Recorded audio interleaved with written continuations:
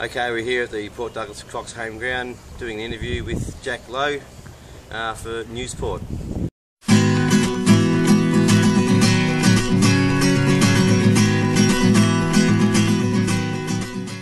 Okay, Jack, thoughts on Wednesday night's game? It's a pretty good result.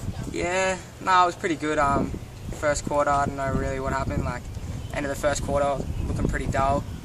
But then we came into the second quarter, killed it. Like, brought them back to about like 6 points or something. And then the rest of the game, we kind of just, I don't know, we just lifted. Our spirits all lifted.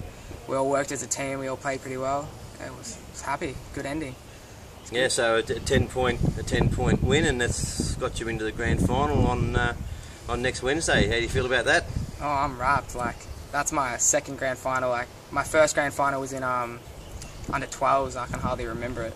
So it's a good opportunity, under 18s. So yeah, pretty stoked. Yeah, that's good. Yeah, so we've got to play against North Cairns. Yeah, that'll be a tough one. They're looking pretty good. Like, they bet Centrals, didn't they, by like 60 points? Yeah. So it'll be a tough one, but I reckon we can pull it out if we play like we did. So. Yep. Where do you think we'll win it? I don't know. I mean, we've got to perform the whole game. It can't just be the last 3 quarters. Like, it's got to be constant the whole game. Work as a team. Got to do it pretty much exactly what we did in the last 3 quarters of last night's game. So, yeah. Yeah, nice.